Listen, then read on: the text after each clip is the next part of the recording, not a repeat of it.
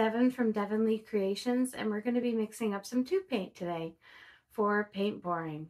So the items you'll need are obviously your tube paint.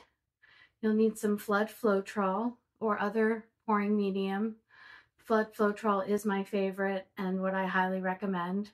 Other people use glue or other brands of pouring medium, which are just fine.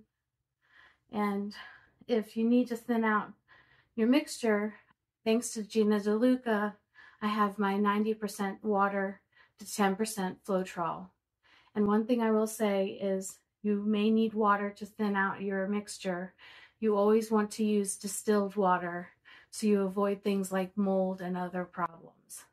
So I have distilled water mixed in here with my Floetrol, just in case. To thin out your paints, you add water or your mixture of water to Floetrol, and to thicken your mixture, you add more paint. A tip with your Flood Floetrol is always strain it into your cup so you can get all the goobers out and whatnot, and so you have a clean cup of Floetrol. Otherwise, you'll be picking things out of your painting that you don't really want there. You don't want to have them there in the first place because it can mess up your painting.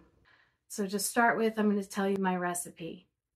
My recipe is 2 parts Floetrol to 1 part tube paint. And I'm going to show you what that means. So if we're working with a tablespoon, you'll do 2 tablespoons of Floetrol and 1 tablespoon of paint. So that's what we're going to do. So I always start with my Floetrol because not only does it help the paint slide off in the spoon, but it helps with mixing. If you put your paint in first, I find that it's harder to mix and get everything incorporated. So here we're going to do our 2 parts Floetrol. 1.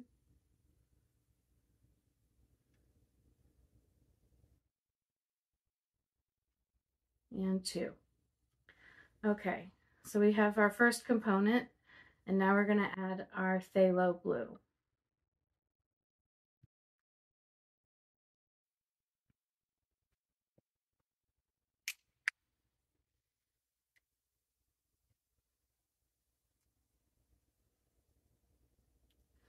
Here's our 1 part of paint.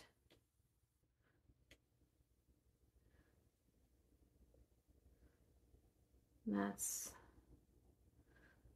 about a tablespoon right there. If it's all evened out.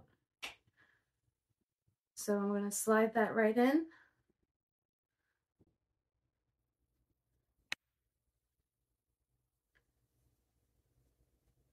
Okay, and we're going to start mixing. Now at first it's going to be hard to incorporate, just keep going. You want to make sure to scrape your sides and bottom as you go to make sure you get all of the paint and all of the Floetrol combined. So you scrape your sides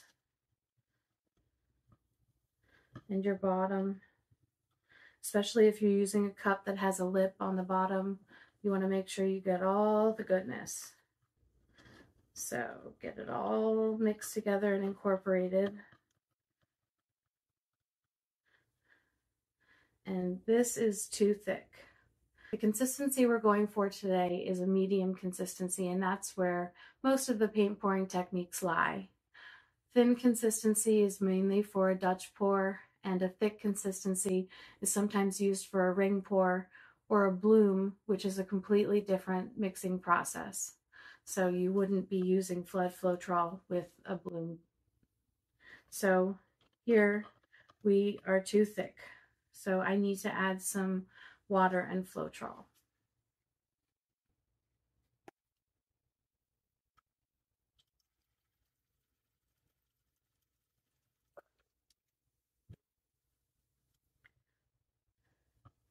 Again, you want to mix it thoroughly. Now, if you make your paint too thin, it's not a problem. You can add more of the tube paint and it'll thicken this right up.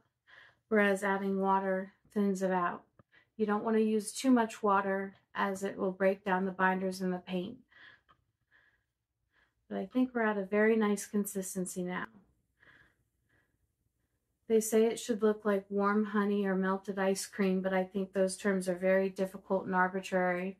So what we're going to talk about today is trace.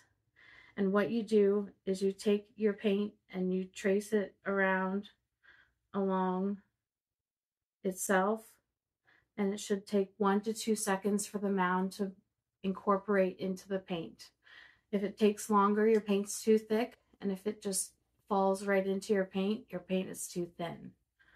So here I have a 1 to 2 second trace, which is exactly what we want.